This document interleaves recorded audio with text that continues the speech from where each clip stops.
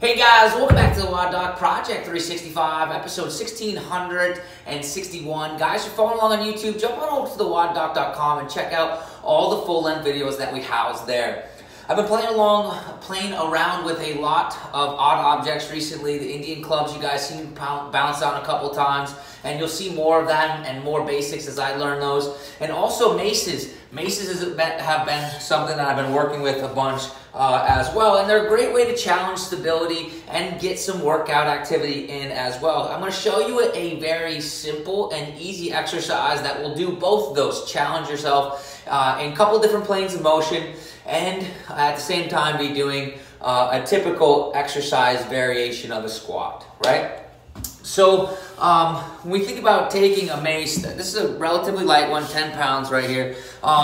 We can do simple shoulder flexion exercises like this, right, where we are working with basically a frontal raise, right, a frontal shoulder raise, right? So if I'm in this position, stuff like that, I can turn this into a Mace crossbody squat, right? So what that means is, rather than coming up straight into that frontal raise position, I'm going to put the mace with control on my opposite shoulder. So I'm going to bring the mace up, put it in my opposite shoulder, right? From right there in that position, I'm going to go ahead and squat. And I bring it back down. I'm going to turn this into a movement that's a little bit more rhythmic. So it's not heavy, 10 pounds, right? Don't necessarily have to do this as just a workout, right? But we can do this as a way to warm up for those workouts. Obviously, the lower that you hold on that mace, or the higher up on the handle, the harder it's going to be to swing that and control it onto your shoulder, right? You can actually start to switch this up like I was just about to do. I didn't say it though.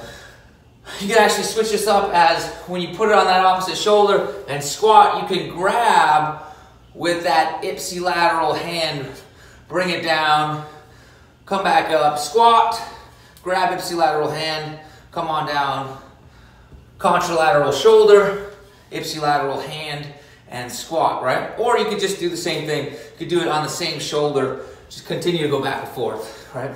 Or continue to stay on that contralateral shoulder. So you have a couple different variations, but they're great whether you're challenging yourself as a stabilization or just some different variations to your torso loading.